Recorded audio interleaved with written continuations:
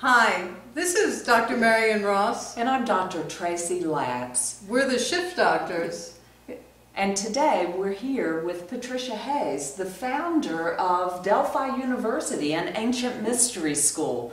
Patricia, we would love to hear, what was your reason behind starting the school and what was the purpose as you walked forward with that? Well, it all started back in 1964. My father had died in '63, and there was some phenomena at the funeral. And I'll keep it brief, but basically that got me very fascinated because the phenomena showed that he was communicating from somewhere, and I had no idea where. So my first experience was a very personal one, and I wanted to find out about that, so I started groups in my home. For the next 10 years, we looked at auras, explored everything in the metaphysical field. And from that, I gained a tremendous amount of experience, and I started the Arthur Ford International Academy of Mediumship because I had met Arthur Ford, and he had passed over in 1971, and I had a personal experience again where he came through to me when I was a passenger in the car and showed me a concept, how to teach people how to be their own channel. In other words, they didn't have to go to somebody else. They could develop their intuition. They could develop it into a perceptive intelligence and be able to use it to help people. And then I found my purpose, because I had never felt a strong purpose. I knew I was involved in spiritual things, but I never felt the dedication that I did at that point. And then what I really wanted to do was share everything that I had learned, all of the abilities for other people. And then Marshall and I, in 1981, we went to Egypt and we went to Greece. And at that point, we started calling our school, the Ancient Mystery School, Delphi University. And what our purpose was is to bring the ancient mystery teachings, which really does begin with the simple fact of we all have intuition. And most of us have kind of a dimly lit notion, but there's nothing concrete we can put our finger on to really make us think that it'll happen. Do you know what I mean? Sure. Everyone experiences that because everyone has it. And they get excited when something like that happens, but they can't make it happen again.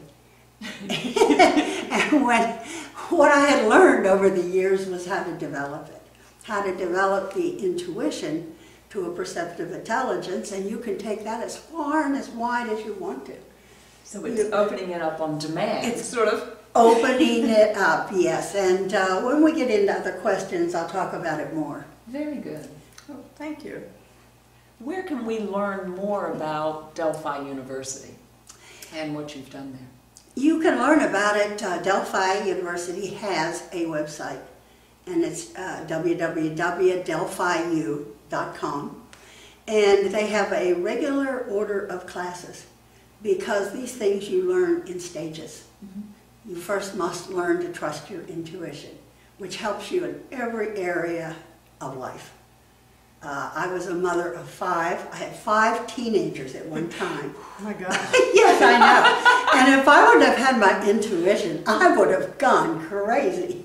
And Marshall tells us that he used intuition in business from the get-go. Yes, he did. In fact, I've given many seminars for Kimberly Clark in business, training people how to actually bond with the person that they're speaking to. Because so many people, particularly in sales, they talk, and they haven't really got the person with them yet. Right. So the question is, this is a very interesting point. It could be a separate video. How do you bond with people using intuition? Well, let's wait till we get into when I talk about the stage of mind, because it's more, you can really understand it easily if you watch the progression of our own mind. Wonderful. So you actually started Delphi to empower people, to empower themselves, so Yes. they wouldn't have to go to a psychic or Yes. or a violin. Yes, So yes. they could all do it themselves. They could all do it for their own, in their own personal life. You see, we can all help people, but what really counts is how are we living in our own daily life?